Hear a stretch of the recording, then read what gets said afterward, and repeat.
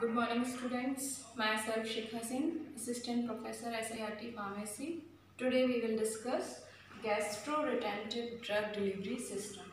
Gastro-retentive drug delivery system design करने की need क्यों हो रही है? क्योंकि जो भी हमारी ड्रग है वो जल्दी एक्सक्रीट आउट हो जा रही है, तो उसको हम ज़्यादा देर तक रखें बॉडी में, इसलिए हमको गैस्ट्रो-रिटेंटिव ड्रग डिलीवरी सिस्टम की नीड होती है। मीन्स हमको क्या करना है, gastro-retentive drug delivery system is design to delay gastric emptying time. ठीक है, सो this route is a oral drug administration has been the predominant route for drug delivery।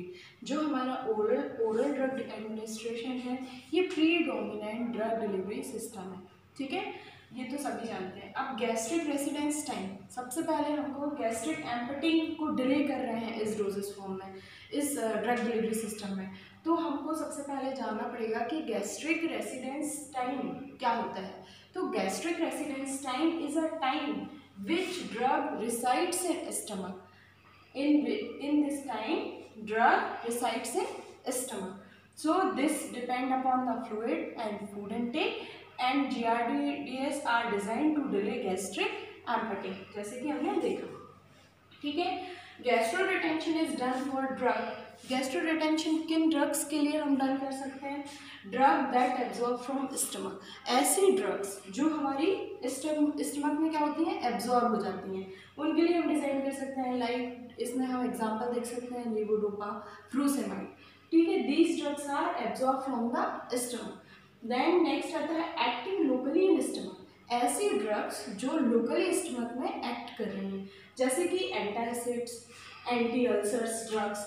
ठीक है, and gastro delivery system is also used in antibiotic therapy and poorly soluble eight alkaline pH।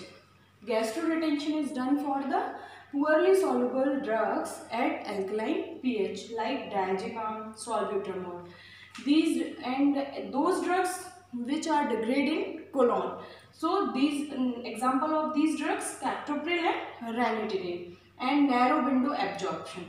So gastro retention is done for the basically drug that absorb from stomach, acting locally in stomach, and antibiotic therapy and degrade in colon and narrow window of absorption.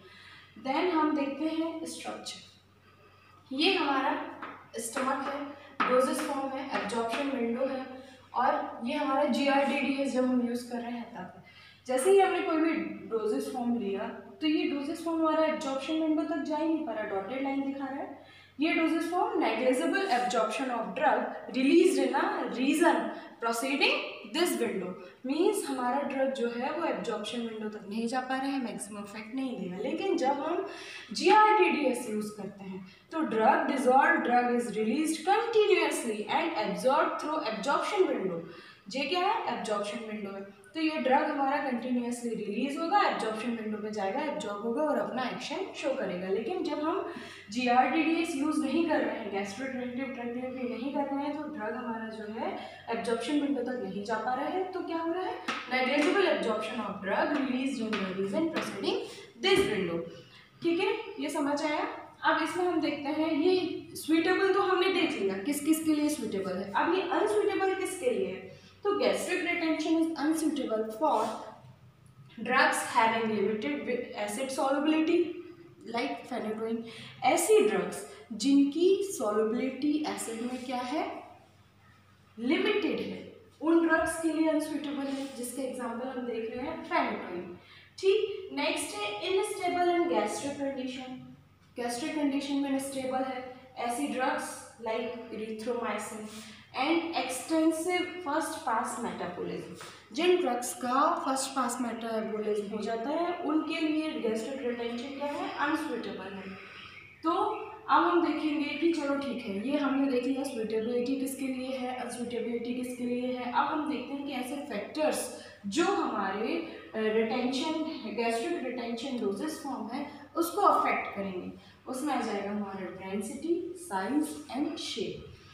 Then हम देखेंगे advantages of the gastro retentive drug delivery system. Advantages में क्या देखेंगे, improve drug absorption, drug का absorption जो है वो क्या हो रहा है, इम्प्रूव हो रहा है because of increase gastric retention time GRT and more time spend by the doses form at the absorption site.